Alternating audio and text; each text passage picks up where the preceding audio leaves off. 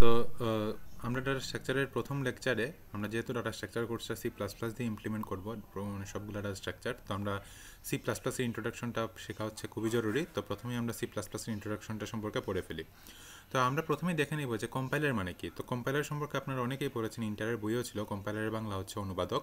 তো বেসিক্যালি যেটা বোঝায় যে আমরা জানি যে কম্পিউটার হচ্ছে মেশিন ল্যাঙ্গুয়েজ তথা বাইনারি নাম্বার, মানে 0-1 ছাড়া কিছুই বোঝে না, তাই না? কিন্তু আমরা কি এখন 0-1-0-1 দিয়ে কি আমরা কম্পিউটারের মধ্যে কোড লিখতে পারবো? আমাকে যদি এখন বলতে আপনার নাম লিখেন, আপনি আপনার নামের জায়গায় আপনি লিখতেছেন 0-1-0-1-0-1, প্রত্যেকটা ক্যারেক্টারকে আলাদা আলাদাভাবে আপনাকে বোঝাতে হচ্ছে। মানে এইভাবে কোড লেখা কিন্তু খুবই মানে প্যাথেটিক একটা বিষয়, তাই না? তো আপনি যদি এর থেকে আপনার নামটা ডাইরেক্ট লিখে ফেলেন এবং ডাইরেক্ট আপনার জিনিসটা এখান থেকে চলে আসে, তাহলে কিন্তু আপনার জন্যই ভালো, রাইট? সো এই জিনিসটার জন্যই আমরা যে জিনিসটা করব যে আমরা মেশিন ল্যাঙ্গুয়েজের আমরা দরকার হয় কি, আমরা যদি হাই লেভেলে লিখতে পারি, high level language, that means ধরুন আমাদের যেরকম আমরা ইংলিশে লিখে অভ্যস্ত বা সামথিং লাইক দ্যাট, ওইটাই আমরা লিখবো এবং ওইটাকে কেউ একজন মেশিন ল্যাঙ্গুয়েজের মানে কনভার্ট করে আপনাকে কম্পিউটারের কাছে দিয়ে দিবে। সো এই যে আপনার হাই লেভেল ল্যাঙ্গুয়েজকে মেশিন ল্যাঙ্গুয়েজে যে আপনার রূপান্তর করা বা অনুবাদ করা, এটাকেই বলা হয়, এটাই যে কাজটাকে, যে এইটার যে সফটওয়্যারটা বা যে জিনিসটা এই কাজটা করে, এটাকে বলা হয়, বা কম্পোনেন্ট যে এই মানে কাজটা করে তাকে বলা হয় কম্পাইলার।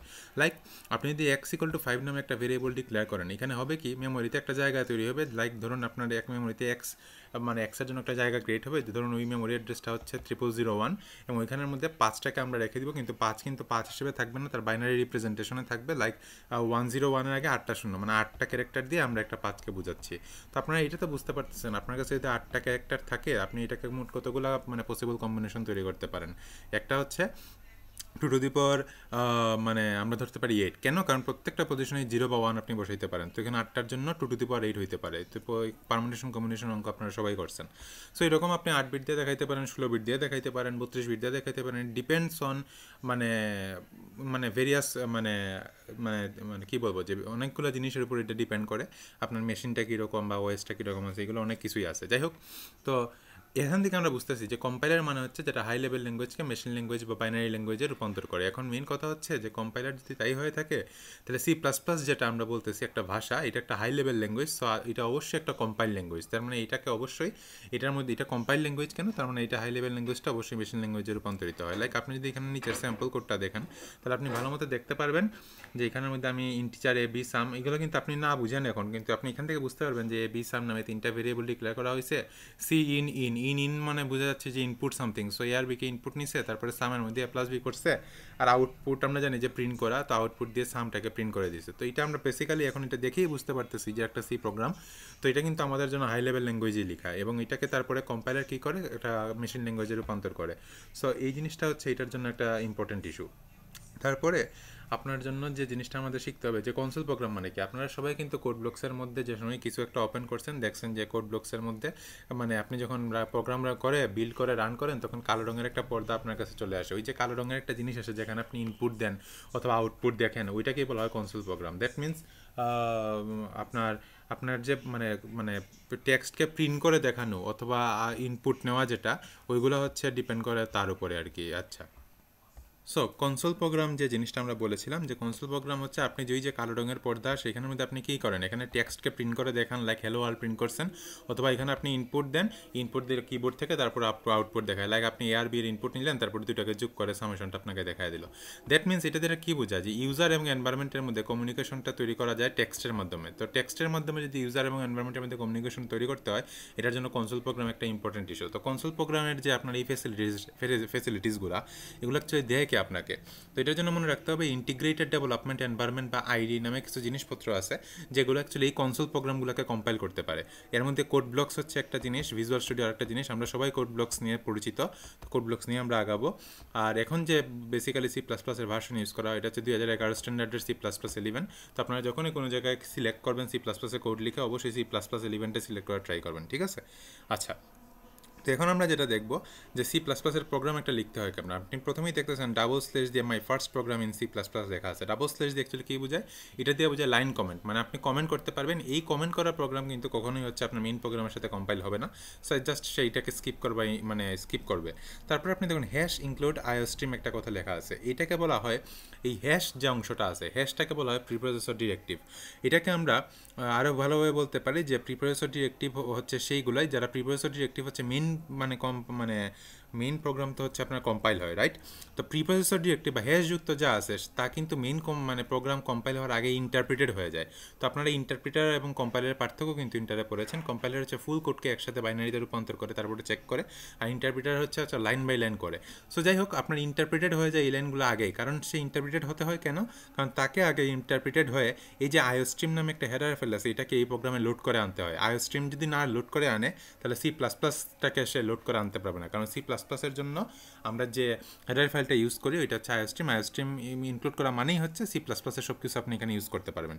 তার মানে এটাকে অবশ্যই আগে ইন্টারপ্রিটেড হতে হয়, এই জন্য এটা আগে প্রিপ্রসেসর ডিরেক্টিভ দিয়ে ইনক্লুড করে দিতে হয়েছে। এখন দেখেন ভিতরে আপনি মেইন ফাংশনের ভিতরে একটা কথা লিখছেন এসটিডি, তারপর colon C out hello world. তো এসটিডি কোলন সি আউট এটা মানে হচ্ছে স্ট্যান্ডার্ড সি আউট মানে হচ্ছে ক্যারেক্টার আউটপুট। তো স্ট্যান্ডার্ড ক্যারেক্টার আউটপুট দিয়ে হ্যালো ওয়ার্ল্ড প্রিন্ট করে দিলেন, তো হ্যালো ওয়ার্ল্ড ডান দিকে দেখেন প্রিন্ট হয়েছে। তো এখানে যে এই যে লেস দেন বা গ্রেটার দেন এরকম অনেকগুলো সাইন আপনারা সামনে পাবেন, ওইগুলোকে বলা হয় ইনসারশন অপারেটর। এগুলো একটা মাথায় রাখবেন, ঠিক আছে? তো আমরা এখান থেকে অনেক কিছু জিনিসই শিখলাম। এখন আমরা দেখবো ইনডেন্টেশন বা বলতে কী বোঝায়। তো আপনি যখন কোনো কিছুকে মানে লিখবেন, আপনি যদি সুন্দর করে না লিখেন তাহলে কিন্তু এটা আসলে রিডেবল হলো না। রিডেবল জিনিস হওয়া খুব দরকার, কারণ আপনি যখন একটা বড় কোম্পানিতে জব করবেন, আপনার কোড যখন আপনি করবেন, আরেকজন যদি আপনার কোডটাকে ম্যানিপুলেট করে অন্য কিছু তৈরি করতে চায়, সে যদি আপনার কোডের প্যাটার্ন দেখে নাই বুঝে আপনি কোন জায়গায় কী কাজ করছেন, বা আপনার কোডটা যদি সুন্দর করে সাজানো না থাকে, তাহলে কিন্তু তার জন্য ঝামেলা। এই সুন্দর করে স্ট্যান্ডার্ড কোডিংয়ের জন্য এই জন্য ইনডেন্টেশন ব্যবহার করা। আপনি 3টা কোডের দিকে চাইতে পারেন, 3টা কোডই কিন্তু কম্পাইলার দিয়ে রান হবে। কিন্তু সবচেয়ে সুন্দর করে দেখেন এখানের মধ্যে সি আউট হ্যালো ওয়ার্ল্ডটা লেখা, এখানের মধ্যে আপনার এই মানে এন্টারটা দিয়ে স্পেস দেওয়া হয় নাই, এখানের মধ্যে এখানে ইনসারশন অপারেটর দিয়ে নিচে হ্যালো ওয়ার্ল্ড দেওয়া হয়েছে, মানে জিনিসগুলো কিন্তু মানে সাজানো গুছানো না, বাট এখানের মধ্যে খুব সুন্দরভাবে সাজানো প্রথমটায়। সো এই স্ট্যান্ডার্ড কোডিং বা ইনডেন্টেশনটা আমাদের সবারই মাথায় রাখতে হবে। তারপরে আমাদের যে জিনিসটা রাখতে হবে মাথায়, সেটা হচ্ছে স্টেটমেন্ট এন্ডিং কীভাবে হয়। যে কোনো একটা স্টেটমেন্ট এন্ডিং হওয়ার সাথে সাথে আপনি ওই স্টেটমেন্টের লাস্টে গিয়ে একটা সেমিকোলন পাবেন। তো সেমিকোলন পাওয়া মানে হচ্ছে এটা একটা স্টেটমেন্ট এবং ওই স্টেটমেন্ট এখানে এন্ড হয়ে গেছে। তারপরে আছেন প্রিপ্রসেসর মানে ডেরিভেটিভস যেগুলো আছে হ্যাশ। তো এটা মনে রাখবেন যে প্রিপ্রসেসর ডেরিভেটিভস যেগুলো আছে, এই যে আমি হ্যাশ ইনক্লুড আইওস্ট্রিম করেছিলাম, এখানের পিছনে কি কোনো সেমিকোলন আছে? যেহেতু এদের পিছনে কোনো সেমিকোলন নাই, that means they are not statement, right? তারা কিন্তু কখনোই স্টেটমেন্ট না। সো তারা স্টেটমেন্ট না, যেহেতু তাদের পিছনে কোনো সেমিকোলন নাই। এটা হচ্ছে আমাদের মাথায় রাখতে হবে। তারপরে আমরা যেটা দেখব যে সি প্লাস প্লাস ইন্টারে কমেন্ট কীভাবে করে। তো আমরা যদি কমেন্টের দিকে তাকাই, ডাবল স্ল্যাশ দিয়ে ভাবে দিই, এটা দিয়ে একটা লাইন সিঙ্গেল লাইন কমেন্ট বোঝায়। আর যখন আপনি স্ল্যাশ দিয়ে স্টার্ট দিবেন, তখন একটা বিশাল ব্লক অফ কমেন্ট আপনি করতে পারবেন, লাইক আপনার নাম টাম সিরিয়াল বাই সব কিছু লিখে তারপর আবার শেষ করে দিবেন স্টার স্ল্যাশ দিয়ে। এটাও কিন্তু আপনার হয়, এটা হচ্ছে ব্লক কমেন্ট। আচ্ছা, এখন দেখেন এই যে সি আউট আগে ইউজ করছি বা সি ইন ইউজ করছি, এগুলোকে বলা হয় ক্যারেক্টার আউটপুট বা ক্যারেক্টার ইনপুট। এই ক্যারেক্টার আউটপুট বা ক্যারেক্টার ইনপুট যদি আমি জাস্ট এমনিতে ইউজ করি, আগে পিছনে কিছু ইউজ না করে, ওগুলোকে বলা হয় আনকোয়ালিফাইড নেম। মানে হচ্ছে তাদের কোনো মানে কোয়ালিফাইড ভার্সন অফ নেম তাদের মধ্যে নাই, আনকোয়ালিফাইড নেম। তো তাদেরকে আমাদের কোয়ালিফাই করতে হয়। তো কোয়ালিফাই আমরা দুইভাবে করতে পারি।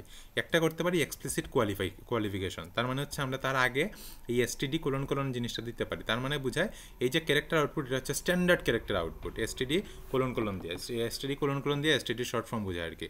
তো এটা আপনি করতে পারেন। তো এটা মনে করতে হবে আপনার যদি একটা প্রোগ্রামে 10টা সি আউট থাকে, 10টার আগে এরকম এসটিডি কোলন পারে লিখতে হবে।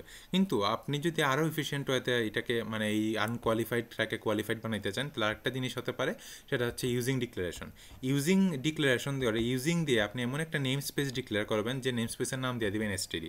আর আপনি যদি ইউজিং নেম স্পেস এসটিডি নামে একটা মানে ইউজিং ডিক্লেয়ার করে আপনি একটা নেম স্পেস ডিক্লেয়ার করে দেন যেগুলো হচ্ছে এসটিডি, তাহলে আপনি এটার ভিতরে অ্যাকচুয়ালি এই প্রোগ্রামের ভিতরে বারে আর এরকম এসটিডি কোলন লেখার দরকার নাই। ডাইরেক্ট আপনি সি আউট দিলেই সে বুঝে যাবে যে এটা হচ্ছে আপনার ওই এসটিডি নেম স্পেসের অন্তর্গত।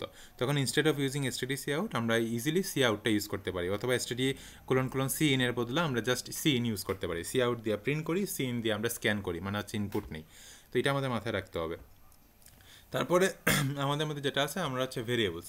আমরা যদি চিন্তা করি যে সি প্লাস প্লাসের ক্ষেত্রে ভেরিয়েবল মানে কি, ধরুন আমি a=5 ডিক্লেয়ার করলাম, এটা কিন্তু একটা ভেরিয়েবল ডিক্লারেশন, তাই না? এ হচ্ছে সেই ভেরিয়েবল, এটার মান হচ্ছে 5। এটার মানেই হচ্ছে সে মেমোরিতে একটা জায়গা নিয়ে নিবে এবং এখানে মেমোরির ওই জায়গার মধ্যে 5টাকে সে অ্যাসাইন করে দিবে, এবং অবশ্যই 5টা বাইনারিতে কনভার্ট হয়ে এখানে থাকবে। এবং মনে রাখতে হবে যে ভেরিয়েবলগুলো সবসময় কেস সেন্সিটিভ। দ্যাট মিনস হচ্ছে আমি ছোটো হাতের এ ইউজ করি আর বড় হাতের এ যদি ইউজ করি, তাহলে দুইটা হবে দুইটা ডিফারেন্ট ভেরিয়েবল, সেম হবে না। আচ্ছা, এরপরে আসেন আইডেন্টিফায়ার। তো মনে রাখবেন আইডেন্টিফায়ার হচ্ছে এই যে ভেরিয়েবল হচ্ছে এক ধরনের আইডেন্টিফায়ার। আপনি যে ফাংশন নাম ইউজ করেন এটা একটা আইডেন্টিফায়ার, আপনি যে স্ট্রাকচারের নাম ইউজ করেন এগুলোও কিন্তু আইডেন্টিফায়ার, ক্লাসের নাম ইউজ করেন এগুলো আইডেন্টিফায়ার। তার মানে আপনার variable, function name, class name, structure name এগুলো যেগুলো আছে এগুলোকে আমরা বলি আইডেন্টিফায়ার। কারণ এই যে আইডেন্টিফায়ারগুলো আমরা নিলাম, এই আইডেন্টিফায়ারগুলোর নামগুলো কিন্তু একটা জিনিস মেনটেন করতে হয় সবসময়। এখানে sequence of one or more character আমরা নামগুলোর মধ্যে ইউজ করতে পারি, আমরা ডিজিট ইউজ করতে পারি এবং আমরা আন্ডারস্কোর ইউজ করতে পারি, নাথিং এলস। আমরা এখানের মধ্যে কোনো স্পেস ইউজ করতে পারবো না, পাংচুয়েশন মার্ক ইউজ করতে পারবো না, বা আদার কোনো সিম্বলও কিন্তু আমি এখানের মধ্যে ইউজ করতে পারবো না। সো এটা কিন্তু আমাদের মাথায় রাখতে হবে যে আমরা সবসময় এই জিনিসটা মেনটেন করি যাতে আমরা ক্যারেক্টার, ডিজিট বা আন্ডারস্কোরটা আমরা করতে পারি। ঠিক আছে, এটা হচ্ছে ইম্পর্টেন্ট একটা ইস্যু। তারপরে আমরা যে জিনিসটা দেখবো যে শুধু আইডেন্টিফায়ার কি এখন সব ভেরিয়েবল কিন্তু আইডেন্টিফায়ার, তাই আইডেন্টিফায়ার হিসেবে আমি কি যে কোনো নাম কি চুজ করতে পারবো? একটা তো হচ্ছে আমি এগুলো মেনটেন করবো, এগুলো মেনটেন করার পরেও কিন্তু আমাদের কিছু রেস্ট্রিকশন আছে।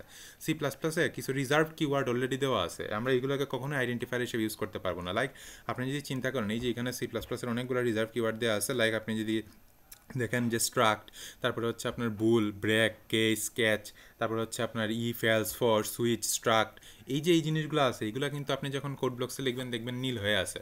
তো এইগুলো যেহেতু রিজার্ভ কিওয়ার্ড, এগুলোকে আমরা কখনোই কিন্তু এই আইডেন্টিফায়ার হিসেবে ইউজ করতে পারবো না। যদিও তাদেরকে ভ্যালিড একটা নাম আমরা করতে পারি, কিন্তু এগুলোকে কখনোই আমরা এই রিজার্ভ কিওয়ার্ডকে আইডেন্টিফায়ার হিসেবে ইউজ করবো না, এটা আমাদের মাথায় রাখতে হবে। আচ্ছা, তারপরে আমরা চলে আসি সি প্লাস প্লাসের ফান্ডামেন্টাল ডাটা টাইপ কতগুলো। এর মধ্যে একটা ফান্ডামেন্টাল বা মৌলিক ডাটা টাইপ যেগুলো আমরা বলি এগুলো হচ্ছে একটা হচ্ছে ক্যারেক্টার টাইপ। এটা হচ্ছে ক্যারেক্টার হচ্ছে আপনার একটা সিঙ্গেল কোটেশনের ভিতরে লিখতে হয় এবং ক্যারেক্টার অ্যাকচুয়ালি 1 বাইট জায়গা নেয়, মানে 8 বিট জায়গা নেয়। তাহলে বলেন তো একটা ক্যারেক্টার যদি 8 বিট জায়গা নেয় তাহলে আমরা এই আপনার কী করতে পারি? 8 বিট জায়গা নিলে আমরা মোটামুটি 8 বিটের একটা মানে প্যাটার্ন দিয়ে 2^8 বা 256টা আমরা ক্যারেক্টারকে ডিনোট করতে পারি, রাইট? আচ্ছা, নিউমেরিক্যাল ইন্টিজার টাইপের কিছু ডাটা আছে। ইন্টিজার হচ্ছে আবার বিভিন্ন টাইপের আছে, লং ইন্টিজার আছে, সাইন ইন্টিজার আছে, আনসাইন ইন্টিজার আছে, বিভিন্ন টাইপের আছে। বাট বেসিক্যালি ইন্টিজার 4 বাইট জায়গা নেই, এটা আমাদের মাথায় রাখতে হবে, মানে 32 বিট। ফ্লোটিং পয়েন্ট টাইপের একটা আছে, এটা হচ্ছে ভগ্নাংশ নিয়ে কাজ করে, আর ইন্টিজার ছিল পূর্ণ সংখ্যা নিয়ে কাজ করে। ফ্লোটিং পয়েন্টগুলো আপনার 32 বিটের মতো জায়গা নেই, মানে 4 বাইট জায়গা নেই। এটা হচ্ছে বুল টাইপ আপনার 1 বাইট জায়গা নেই, মানে 8 বিট জায়গা নেই। এটা বুল টাইপ হচ্ছে দুইটা হতে পারে, হয় ট্রু আর ফলস। তো এগুলো হচ্ছে ফান্ডামেন্টাল ডাটা টাইপ। এখন আসেন টাইপের সাইজ নিয়ে আলোচনা করি। ধরুন আপনার কাছে 0 আর 1, আপনার কাছে দুইটা অপশন আছে, মানে আপনার কাছে দুইটা পজিশন বা দুইটা বক্স আছে যেগুলোর মধ্যে আপনি 0 এবং 1কে বিভিন্নভাবে রাখতে পারবেন। তো দুইটা বক্স যদি আপনার কাছে থাকে তাহলে আপনাকে অবশ্যই মানে এমনভাবে জিনিসটাকে সাজাতে হবে যাতে 0 এবং 1 থাকতে পারে। তো আপনি দুইটা পজিশনে কী করতে পারেন? প্রথম পজিশনে 0, পরের পজিশনে 1, অথবা প্রথম পজিশনে 1, পরের পজিশনে 0, অথবা দুইটা পজিশনে 0 0, অথবা দুইটা পজিশনে 1 1, মানে 4টা। তার মানে দুইটা পজিশন থাকলে আপনি 0 1 দিয়ে 4টা প্যাটার্ন পাচ্ছেন। তাহলে 3টা পাইলে আপনি কী পাইবেন? আপনি পাবেন 0 0 0 0 0 1 0 1 0 0 1 1 1 0 0 1 1 1 0 1 1 1 0 1 1 1, তাহলে 8টা পাইলেন, রাইট? তার মানে 3টা পজিশন হলে আপনি 2 কিউব মানে 8টা পাচ্ছেন। তার মানে এরপরে গেলে আপনার 4-এ চলে যাবে। মানে 8 বিট হলে আপনি ইউনিক রিপ্রেজেন্ট পাবেন 256টা, 16 বিট হলে পাবেন 2^16টা, 65,536টা, 32 বিট হলে প্রায় 4 বিলিয়ন, 64 বিট হলে আপনি পাবেন 18 বিলিয়ন। তার মানে আপনি বুঝতেই পারতেছেন কতগুলো ইন্ডিভিজুয়াল রিপ্রেজেন্ট করতে পারি আমরা ইন্ডিভিজুয়াল জিনিসকে, এগুলো মাথায় রাখতে হবে। এখন আসেন ভেরিয়েবলটা আমরা কীভাবে ডিক্লেয়ার করতে পারি। ভেরিয়েবল ডিক্লেয়ার করার জন্য আমরা অ্যাকচুয়ালি যেটা করতে পারি এই যে আমরা প্রথমে ডাটা টাইপ লিখি, তারপরে ভেরিয়েবলের নাম লিখি, এইভাবে ভেরিয়েবলটাকে ডিক্লেয়ার করা যায়। তো এটা আপনারা সবাই জানেন, এটা সিতেও করছেন, সি প্লাস প্লাসেও সেম, এখানে নাথিং মানে স্পেশাল আর কি। তারপরে হচ্ছে ইনিশিয়ালাইজ কীভাবে করতে পারি। ইনিশিয়ালাইজ বহুভাবে করা যায়, আপনি সমান দিয়ে ইনিশিয়ালাইজ করতে পারেন, লাইক ইন্টিজার a = 5। আপনি আরেকটা করতে পারেন b দিয়ে ফার্স্ট ব্র্যাকেটের ভিতরে 3, এটাও কিন্তু ইনিশিয়ালাইজেশন বোঝায়। c দিয়ে সেকেন্ড ব্র্যাকেটের ভিতরে 2, এটাও ইনিশিয়ালাইজেশন বোঝায়। তো আমরা কিন্তু অভ্যস্ত হচ্ছে a = 5 এরকম দিয়ে। তো আপনারা যে এটা কেন পড়ালাম কারণ হচ্ছে আপনারা বিভিন্ন জায়গায় কোডে যদি এই ধরনের জিনিস দেখেন তাহলে বুঝে ফেলবেন যে এগুলো হচ্ছে ইনিশিয়ালাইজ করা বুঝাইছে, ঠিক আছে? এখন আসেন টাইপ ডিডাকশন মানে কি? টাইপ ডিডাকশন মানে হচ্ছে ধরুন আপনি একটা ভেরিয়েবল ডিক্লেয়ার করলেন ইন্টিজার ফু = 0, তার মানে ফুটা হচ্ছে ইন্টিজার টাইপের ভেরিয়েবল। এখন আপনি বার নামে আরেকটা ভেরিয়েবল নিলেন, এটার আগে অটো যদি কিওয়ার্ডটা ইউজ করেন তাহলে অটো কিওয়ার্ডটা করবে কি, এই বারের মধ্যে আপনি যাকে অ্যাসাইন করবেন তার ডাটা টাইপটাকে এই বারের ডাটা টাইপ বানায় ফেলবে। তার মানে ফুয়ের ডাটা টাইপ যদি ইন্ট হয় এবং ফুটাকে যেহেতু বারের মধ্যে আপনি কী করছেন অ্যাসাইন করছেন, তাহলে ফুয়ের ডাটা টাইপটাকে অটো বারের ডাটা টাইপ হিসেবে বানায় ফেলবে। তাহলে ফুয়ের ডাটা টাইপ ছিল ইন্টিজার, তাহলে অটো কী করবে, বারকেও ইন্টিজার বানায় ফেলবে, এই যে ডান দিকে আপনারা দেখতে পারেন। তারপরে আপনার আরেকটা জিনিস আছে, এটা হচ্ছে ডিক্লেয়ার টাইপ। তো এখানে কী হয়েছে, এখানে অ্যাসাইনমেন্ট থেকে যে একটা জিনিসকে অ্যাসাইন করছেন ওইখান থেকে ডাটা টাইপটাকে ফেচ করছে। আর এখন করবেন কি, এখন ডিক্লেয়ারের সময় ডাটা টাইপটাকে ফেচ করে নিয়ে আসবেন। দ্যাট মিনস আপনি ইন্টিজার ফু = 0 নিছেন, তারপর ডিক্লেয়ার টাইপ লিখে ফু লিখে বার লিখছেন, তাইলে আপনার যেটা হবে এই বারের মধ্যে আপনি অ্যাকচুয়ালি ডিক্লেয়ার টাইপ ফু দিলে তাহলে হবে কি বারের আগে ফু এর যে ডাটা টাইপ ওইটাকে সে ডিক্লেয়ার করে এখানে রেখে দিবে। সো ওইখানে হচ্ছে অ্যাসাইনমেন্ট থেকে ফেচ করে আর এখানে হচ্ছে ডাইরেক্ট ডিক্লেয়ারের সময় সে অ্যাসাইন করে দেয়, তো বারটাও এখন ইন্টিজার হয়ে যাবে। তাহলে এটাও আমরা বুঝলাম। এখন আমরা যে জিনিসটা দেখব সেটা হচ্ছে সি প্লাস প্লাসের স্ট্রিং ক্লাস। স্ট্রিং নামে সি প্লাস প্লাসের একটা ক্লাস আছে, এখানে ইউজ করে আপনারা জানেন যে সিতে আপনারা ক্যারেক্টারের ইয়ারে ইউজ করছেন স্ট্রিংয়ের জন্য, বাট এখানে হচ্ছে সি প্লাস প্লাসে আপনার জন্য একদম অনেক আরও ইজি স্ট্রিং ইউজ করা। এটার জন্য আপনাকে একটা হেডার ফাইল ইনক্লুড করতে হয় প্রিপ্রসেসর ডিরেক্টিভ হিসেবে, লাইক হ্যাশ ইনক্লুড স্ট্রিং। আর স্ট্রিং হচ্ছে একটা ক্লাস কিন্তু, এবং স্ট্রিং যখন আমরা ইউজ করবো তখন স্ট্রিংকে কীভাবে ইনিশিয়ালাইজ করতে পারি, স্ট্রিংকে ইনিশিয়ালাইজ করা যায় যে তিনভাবে, সমান দিয়েও, ফার্স্ট ব্র্যাকেট দিয়েও, থার্ড ব্র্যাকেট দিয়েও, ওই আগেরটার মতোই আর কি। তো আমরা সমান দিয়ে অভ্যস্ত। আরেকটা জিনিস হচ্ছে স্ট্রিং ক্লাস ডিক্লেয়ার করার সময় স্ট্রিং আগে লিখতে হয়, তারপরে মাই স্ট্রিং লিখতে হয়। তো এই স্ট্রিংটা হয়ে যায় একটা ডাটা টাইপের মতো, কিন্তু স্ট্রিং কিন্তু কোনো ফান্ডামেন্টাল ডাটা টাইপ না, স্ট্রিং একটা কম্পাউন্ড ডাটা টাইপ, কারণ স্ট্রিং একটা হেডার ফাইল, স্ট্রিং ক্লাস থেকে কিন্তু আমরা এই জিনিসটাকে ফেচ করছি। সো এটা আমাদের মাথায় রাখতে হবে, এবং যে স্ট্রিংকে আমি এখানে ইনিশিয়ালাইজ করছি তারপরে সি আউটপুট দিয়ে স্ট্রিংটাকে আউটপুট আমরা দেখতে পারি আর কি। আচ্ছা, তো স্ট্রিং হচ্ছে কম্পাউন্ড টাইপ। আর এন্ডেল নামে একটা জিনিস আপনারা অনেক জায়গায় পাবেন, এটা হচ্ছে and the line. And the line মানে হচ্ছে printing new line along with the output, মানে আউটপুটের সাথে সাথে যখন আপনার একটা নিউ লাইনে প্রিন্ট করতে হবে তখন আপনি এন্ডেল কথাটা ইউজ করবেন, মানে এন্ড দ্য লাইন। সো এখানে দেখবেন এই যে this is the initial string content R this is a different string content, এই দুইটার মধ্যে দেখবেন মাঝখানে একটা নিউ লাইন প্রিন্ট হয়ে দুইটা একটার পরে আরেকটা লাইন হিসেবে প্রিন্ট হয়েছে এই এন্ডেল ইউজ করার জন্য, নাহলে দুইটা কিন্তু একসাথে প্রিন্ট হয়ে যেত। তো এটা আমাদের মাথায় রাখতে হবে। এরপরে আমরা কিছু ক্যারেক্টার কোড সম্পর্কে সি প্লাস প্লাসে জানি, এগুলোকে এসকেপ ক্যারেক্টার বলা হয় বা এসকেপ কোড বলা হয়। স্ল্যাশ এন দিলে আমরা জানি নিউ লাইন। সো আপনি এখানে এন্ডেল না দিয়ে আপনি ব্রেকেটের ভিতরে স্ল্যাশ এন দিলেও কিন্তু মানে নিউ লাইন হইতো, বাট এন্ডেল দেওয়াটা সি প্লাস প্লাস যেহেতু আমাদের সুযোগ করে দিচ্ছে, কেন আমরা দিব না। তারপরে স্ল্যাশ আর দিলে ক্যারেজ রিটার্ন, স্ল্যাশ টি দিলে ট্যাব হবে, বা এরকম বিভিন্ন জিনিস আছে আমরা কীভাবে কী করতে পারি, এইগুলোর জন্য হচ্ছে ক্যারেক্টার কোড হিসেবে আমরা এগুলো ইউজ করি, এসকেপ কোডগুলো ডেসক্রিপশন দেওয়া আছে, আপনারা দেখে নেবেন। তারপরে হচ্ছে কনস্ট্যান্ট এক্সপ্রেশন বা টাইপড কনস্ট্যান্ট এক্সপ্রেশন, মানে হচ্ছে ধরুন আপনি এখন ভিতরের মধ্যে পাই নামে একটা ভেরিয়েবল ইউজ করছেন, পায়ের মানে আপনি জানেন 3.14159, তো আপনি ডাবল পাই ইউজ করে একটা কনস্ট নামে একটা জিনিস কিওয়ার্ড আপনি এখানে ইউজ করেন। এটার মানে হলো আপনি যদি কেউ একটা আপনার প্রোগ্রাম নতুন এসে দেখে, সে কখনোই এসে এই ভেরিয়েবলটাকে সে ম্যানিপুলেট করতে পারবে না, এই ভেরিয়েবলের মধ্যেই থাকবে, কারণ সে জানে এখানে কনস্ট্যান্ট মান আছে। আপনি অনেক, যেমন এখানে ডাবল আর ইকুয়াল টু 5.0, আপনি চাইলে আর এর মানটা ভিতরে পরিবর্তন করতে পারেন, কারণ হচ্ছে এখানে আপনার কোনো মানে রেস্ট্রিকশন নাই, কিন্তু আপনি চাইলেই পাই বা নিউ লাইনের ভ্যালু চেঞ্জ করতে পারবেন না, কারণ আপনার এখানে সামনে কনস্ট বা মানে কনস্ট কিওয়ার্ড দেওয়া আছে, ধরলেই মানে কম্পাইলার এরর ধরবে, কারণ আপনি এটাকে চেঞ্জ করতে পারবেন না। সো আমরা চাইলেই পাই এবং নিউ লাইন যেহেতু আমরা জানি এটা ফিক্সড, আমরা চাইলে এগুলোকে কনস্ট্যান্ট ভেরিয়েবল হিসেবে ডিক্লেয়ার করে দিতে পারি। এটা হচ্ছে একটা ওয়ে যে ইউজ করার জন্য, তখন আর পাই ইউজ করলে অ্যাকচুয়ালি এখানে ইউজ হবে। আরেকটাভাবে করা যায় সেম কাজ, এটাকে বলা হয় প্রিপ্রসেসর ডেফিনেশন। মানে আপনি কী করেন, হ্যাশ ওই যে প্রিপ্রসেসর ডিরেক্টিভ, তারপর ডিফাইন মানে ডেফিনেশন বোঝায়, তারপরে পাই নামে একটা ভেরিয়েবল নাম দিয়ে এটার নাম লিখে দিলেন, বা নিউ লাইন দিয়ে স্ল্যাশ এন। এখন কী হবে, এই প্রিপ্রসেসর ডেফিনেশনকে তো আপনার ওই যে কোনো জায়গায় চেঞ্জ করে ফেলবেন ভুলেও, এটার কিন্তু কোনো সুযোগই নেই। আগে যেটা আপনি করলে হয়তো ভুলে করে ফেলছেন, যেহেতু এটা একটা ভেরিয়েবল হিসেবে আছে, কিন্তু এটা তো আর ভেরিয়েবল না, এটা একটা ডিফাইন করে ফেলছেন। তার মানে ডিফাইন করে ফেললে এগুলো কিন্তু ফিক্সড হয়ে গেল। তাহলে পাই এবং নিউ লাইন যেগুলো আছে, আমি যদি পাই ইউজ করি বা নিউ লাইন ইউজ করি, নিউ লাইন প্রিন্ট হবে, পাই ইউজ করলে 3.14159 ইউজ হবে। সো এটা কিন্তু আর একটু ভালো হয়, তাই না? এটা থেকে এটা ভালো হয়, কারণ এখানে ম্যানিপুলেট করার কোনো সুযোগই নেই। এখানে আপনি যদি ভুলেও করেও ফেলেন কনস্ট্যান্টের সময়, এখানে আর কোনো সুযোগ নেই। সো এটা একটা জিনিস। তারপরে হচ্ছে অপারেটর। সি প্লাস প্লাসে বহু ধরনের অপারেটর আছে, প্লাস মাইনাস, তারপরে হচ্ছে মাল্টিপ্লিকেশন, ডিভিশন, মডিউলো অপারেটর, এগুলো তো আছে, এগুলো আপনারা সবাই পরিচিত। Y equal to Y plus x, Y plus is equal to x কে বোঝায়। তারপরে ওই এক্স মাইনাস ইকুয়াল টু 5 মানে x equal to x minus 5, x ভাগ ইকুয়াল টু ওয়াই মানে এক্স ইকুয়াল টু এক্স ভাগ ওয়াই, এগুলো আপনারা সবাই জানেন। আরেকটা জিনিস আপনারা মনে রাখবেন যে প্লাস প্লাস এক্স আর এক্স প্লাস প্লাস নামে দুইটা জিনিস আছে। তো প্লাস প্লাস এক্স আর এক্স প্লাস প্লাসের পার্থক্য হলো, প্লাস প্লাস এক্স হচ্ছে প্রথমে এক্সের মান এক বাড়ায় ফেলে, তারপরে হচ্ছে ওই মানটাকে পরবর্তীতে মানে অ্যাসাইন করার কাজ করে। লাইক এখানে 3 যদি হয় এক্সের মান, তাহলে প্লাস প্লাস এক্স দিয়ে তখন প্রথমেই এক্সের মান হয়ে যাবে 4, তারপরে এই 4টাকে সে ওয়াইয়ের মধ্যে রাখবে, মানে হচ্ছে বাইরে মানে আগে বাড়ায় ফেলবে, তারপরে হচ্ছে অ্যাসাইন করবে। আর এখানে কি হবে, তার মানে এখানে কি দাঁড়ালো, এক্স কন্টেন্স 4, ওয়াই কন্টেন্স 4, দুইটাই 4 আর এখানে কি হবে, আগে সে এক্সের মানটা ওয়াইয়ে বসায় দিবে, তারপরে এক্সের মানটা সে এক বাড়াবে। তাহলে এখানে যদি এক্স ইকুয়াল টু 3 হয়, তাহলে ওয়াইয়ের মান হয়ে যাবে 3, কিন্তু এক্সের মান কিন্তু আর তখন 3 হবে না, কারণ ওয়াইয়ের মান বসানোর পরে আবার সে প্লাস প্লাস হয়েছে, তার মানে এক্সের মান হয়ে যাবে তখন এক্স প্লাস প্লাস হয়ে 3 + 1 মানে 4, এক্স হবে 4, ওয়াই হয়ে যাবে 3। সো এটা আমরা দেখছি। তো এটা আপনারা এখান থেকে ভালো করে দরকার হলে ভিডিওটা আবার রিভাইন্ড করে দেখবেন, যে ঠিক মানে বোঝার জন্য আর কি। তারপরে সি প্লাস প্লাস বিভিন্ন ধরনের অপারেটর আছে, এই যে বিশ্বসূচক জিনিস জিনিসটা ইউজ করলে আমরা বুঝি হচ্ছে নট অপারেটর, ডাবল অ্যান্ড মানে ডাবল এম্পারসেন্ট ইউজ করলে আমরা বুঝি অ্যান্ড অপারেটর, এরপর ডাবল যে এরকম যে দুইটা দাগ ইউজ করে যেটা আমরা অর অপারেটর বলি। তো এগুলো তো আমাদের কাছে সবারই পরিচয় যে দুই যদি অ্যান্ড অপারেটর হয় তাহলে দুইটা কন্ডিশনকেই ট্রু হতে হবে, তাহলে সে একমাত্র ট্রু হবে। আর অর অপারেটর হলে যে কোনো একটা ট্রু হলে কিন্তু এটা ট্রু হবে। নট ট্রু মানে হচ্ছে ফলস, আবার নট ফলস মানে হচ্ছে ট্রু, এগুলো মাথায় রাখতে হবে। তারপরে ইফ কন্ডিশনের ভিতরে অনেক ক্ষেত্রেই দেখবেন এরকম অ্যান্ড অ্যান্ড দেওয়া, তার মানে এই দুইটা কন্ডিশন ফুল ফিল আপ হলেই তারপরে ইফের ভিতরে ঢুকে সে বাকি কাজগুলো করবে। সো এই হচ্ছে আমাদের আজকের লেকচার। তো সবাইকে ধন্যবাদ।